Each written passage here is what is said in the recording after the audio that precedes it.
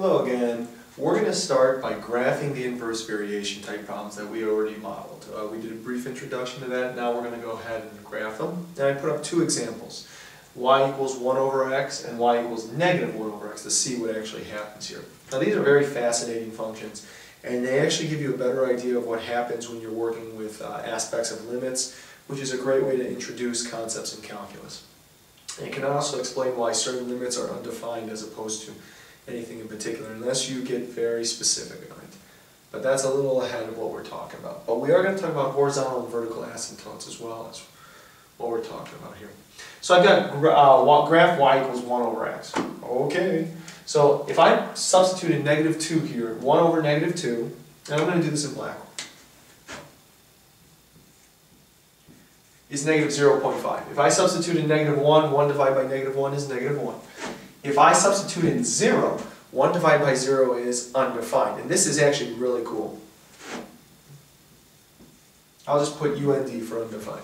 1 divided by 1 is 1, and 1 divided by 2 is 0.5. So when I substitute in the values, here's what I get. I get negative 2 and 0.5. Excuse me. Negative 0.5. Negative 1, negative 1. And then I get 0 undefined, so I'm not exactly sure what's going on there. I get 1 comma 1. And I get 2, 0.5. And students are a little concerned about what goes on here, and they probably should be. But before we get to that, let's talk about this 0 point right here, which is undefined. As I get closer and closer to 0 from this side, what happens is my values become extremely low. And as I get further away, they become, this one gets steadily closer to the y-axis, pardon me, and this one gets steadily closer to the x-axis, i.e., if I plugged in negative 10, this would be 1 over negative 10, which is negative 0.1111. So what's really happening here is that the y values seem to be getting closer and closer and closer and closer and closer to the x-axis as I drift this way. But as I come this way, as I get closer this way, they drift closer and closer towards the y-axis. And you can go ahead and try plugging this into a calculator if you wanted to. But if I did 1 divided by negative, that's a little hard to explain without showing you. 1 divided by negative 1 over 100, which is 0.01, what ends up happening is the value is negative 100. If I do 1 divided by negative 1 over 10, the value is negative 10. So what's happening is that this value is skyrocketing downwards. Well, I guess the proper word would be plunging, not skyrocketing. So what's happening is the graph is doing this and this and this and this and this and this. And when I'm going this way, it's going like that, getting ever closer to the x-axis. Opposite can be said on this side. As I get closer and closer to 0 from the right side, what happens is my values, now this is where they actually skyrocket. As I get closer and closer. And as I move further this way, they get progressively lower, but they never actually get below 0. Now what actually happens here is very interesting. The graph, this graph, will never actually touch the y-axis. It's called a vertical asymptote. It'll get infinitely closer and closer and closer this way, infinitely closer and closer and closer this way, but it will never touch. And it will never touch the x-axis here. It'll get infinitely closer, closer, closer, closer, closer, closer, closer, closer, closer, closer. So what happens is, since it never touches a vertical point or area or line, that's called a vertical asymptote.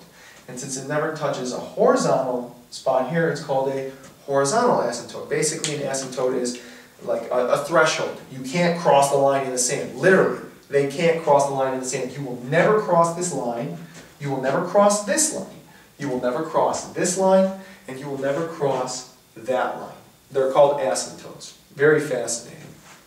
And that's basically a inverse function in its most simplest form. So when we look at this,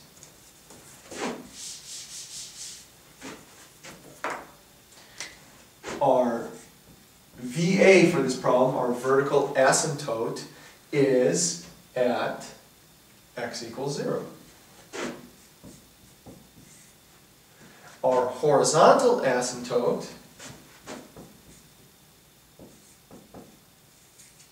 is at y equals 0. It will never touch there either. Our domain and range are pretty fascinating.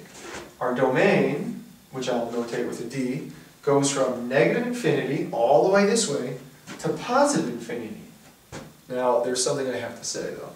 So, it goes from negative infinity to positive infinity, but I can substitute any x value I want except for the value x equals 0. I can't substitute in 0 for x. So the domain is from negative infinity to positive infinity, excluding x is not equal to 0. Or including x is not equal to 0, pardon me. And our range goes all the way down, comes all the way up. It goes from negative infinity to infinity, except I can't use the value y equals 0. It just won't work. So it's here, here, but it does not include the number 0. So that's a brief introduction to that. And that's where we get into limits in calculus, but that's a little too ambitious at this point. So that's this graph right here. Pretty fascinating stuff. You know, can't substitute in a 0. Let's try this one. Negative 1 over x. It kind of works slightly different. We did black for that one, so let's do blue. If I substitute in negative 2, negative 1 divided by negative 2 is 0.5. If I substitute in negative 1 divided by negative 1 is 1. Undefined in the denominator when I substitute in 0. This one is negative 1. This is negative 0.5. So when I graph that, I'm at negative 2, 0.5. I'm going to erase this.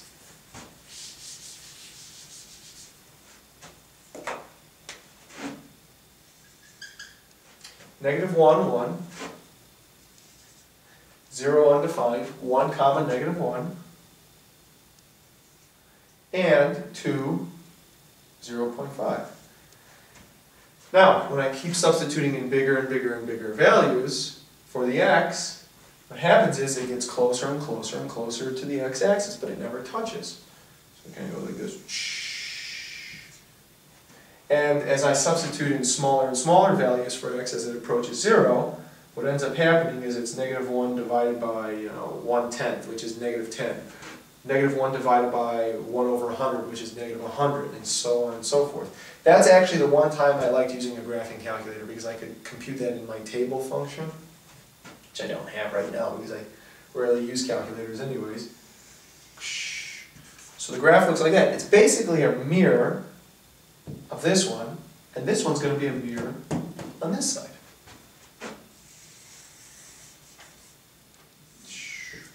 So the vertical asymptote for this one is still the same. Never touches. It will never touch this axis. So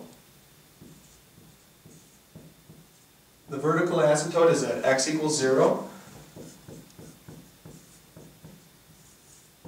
The horizontal asymptote is at y equals 0. The domain and range are exactly the same.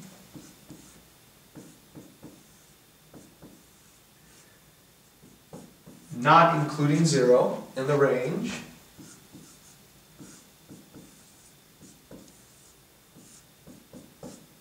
Not including 0. Pretty fascinating stuff. It's its parent function of sorts is y equals 1 over x. There is actually an easy way to figure out domain and range, excuse me, not domain and range, but vertical and horizontal asymptotes, which I'll get to momentarily. For right now, that's the basic premise of what's going on. Yeah. Have a good day for right now. Goodbye.